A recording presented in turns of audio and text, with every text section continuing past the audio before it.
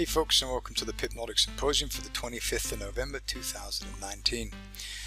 Today we are going to have a look at a few different pairs. We're not going to spend too much time on the symposium today, but we're going to have a look at a couple of charts, and I'm going to continue using the same analysis as we did on Friday, because I think this is a really nice way for us to help identify where we are allowed and not allowed to buy and sell.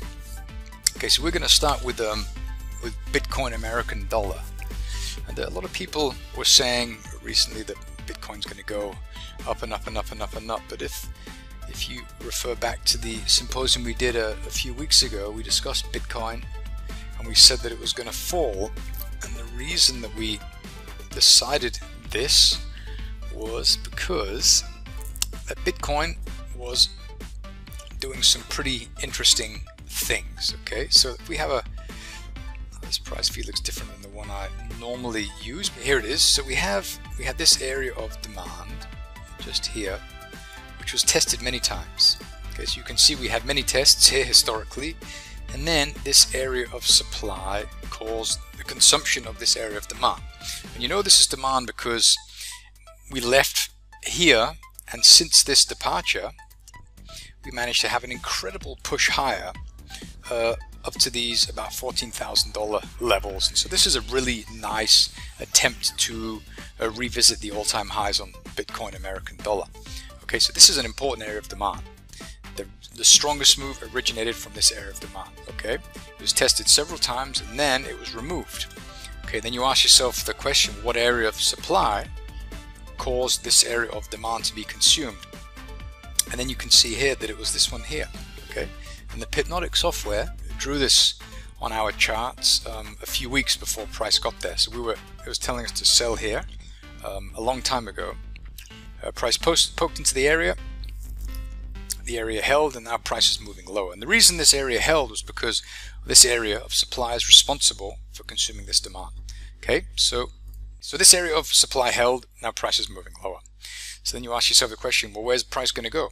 That's a really good question. If we have a look, we'll try and answer that question. You can see here that we had this departure from here. Price went up. We left. The slingshot was pulled back to here. We reached the all-time highs, and we tested this area many times. Okay, so we're going to mark that off. It was tested several times, and then it was removed. Okay, so the area that removed that, going to scroll back, is here. Well, this one here is the one that removed it, and this one here was removed by here. You can see that price rallied, we poked into the area, we pulled back, and then we left. And so there's something in here that's telling us that we have a pretty good amount of bullish order flows just here. Okay, so this is a really interesting area for us for the reasons we just highlighted. Okay, so another thing that I really like is this, and I like this because if we go to the weekly chart, you can see very clearly what we're looking at. On the weekly chart, I mean, this becomes very clear what we have to do. This is the top area. This candle closed above the high of this one, so for this, I mean, you want to be buying here. Okay, that's about where you want to be buying it here. The area of demand is here. We can go down to the low. That's what we have. So we have a couple of areas here, the 53.28, and below that we have about the 4100 area. These are really nice areas. Okay, and so looking at this, we want to identify the buy and the sell sides. Okay, and we'll do that very quickly using this here. So we want to buy the sell sides. The sell sides you mark from the high to the low, which is about here. The buy side is on the other side. So we'll just mark that off. It goes from the same high, and it goes to where the low is, which is here. Okay, and this means essentially that we cannot buy on any quote-unquote demand that we form here. Okay, there's no demand here. This is demand in here, and this is demand in here. Okay, so we can only buy on price levels that we see in this side of the chart. Okay, we are not allowed to buy here. We're only allowed to sell. Okay, so we're allowed to take that short on the daily chart that we saw here, that we were told about several weeks ago. Okay, and price tested. Now we're going down. So we're allowed to sell here. We're allowed to buy here. You cannot buy here and you cannot sell here. Okay, so we have a really nice price level here at the 5328.90. So $5,328.90. This is a really nice area of demand, and this is interesting because this area of demand is responsible for consuming this supply. And this area of supply is responsible for consuming the area of demand here that we see price testing here historically, and there are more further to the left. Okay, so this is a really interesting area for us to consider. Demand over here, the demand was taken out by this supply. This demand consumed this supply, and price has not been back yet. So this is where we look to buy.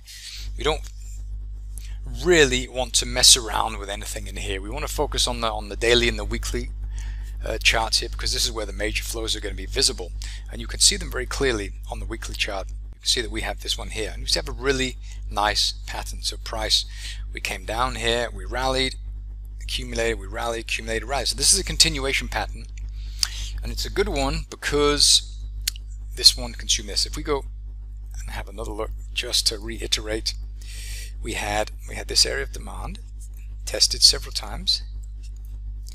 This area of supply consumed this one. This area, let me draw these. So this area consumed this. This area consumed this. Okay, price has not been back to here yet. So when it does, I'm thinking it's probably going to go north. If it doesn't, we're probably going to go back down to here. And once we've revisited this area and price, if price continues to seek or advertise cheap prices, well, then I think we're going to go back to here. Okay, and these are some pretty low prices for Bitcoin. Okay, and we also have, I mean, this is a really good price for Bitcoin. If we look at the price level, what are we? We're under $3,000. So that's a pretty good, that's a pretty cheap price for Bitcoin. Okay, so we are certainly advertising value down at these levels. And this is interesting because from the point that this area of demand was established, price went up, the slingshot was pulled back, and we reached the all-time highs. This is the all-time high for Bitcoin. This is like about the $19,000 area. Okay, and it all originated from this area here. This is a reaction to this. So if we use our little thing here, buying, we can mark from the high to the low, which is down here. And for selling, we go from here to where price currently is. Okay, and so this worked out pretty well for us, didn't it? If you consider this, we had selling going on here. Price went up to here. It revisited the beginning of the sell zone, which is right there, almost to the pip, and then we went down. Okay, but now within the sell zone, this sell area, we have this demand area looking pretty attractive, and it is a demand area, an area to buy, because it's in this one here. And this is the reason this is interesting to us, is because we had some seriously beautiful patterns evolve up to here. Okay, and now we're kind of trying to take back some of that. Okay, you can see the pattern of this. You see this is kind of acceleration, how price kind of goes up like that. So this is acceleration. This is powerful. This is a powerful move.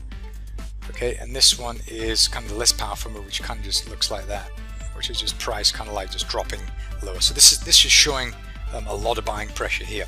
Okay, and like we had this super beautiful buy area here. Okay, so this is the 5328.90. So keep your eyes on that, and I think you should probably do pretty well there. Okay, good. Well, I'll leave it at that for today. Nice and short. If you have any questions, please leave a comment. And thanks very much for your attention for watching.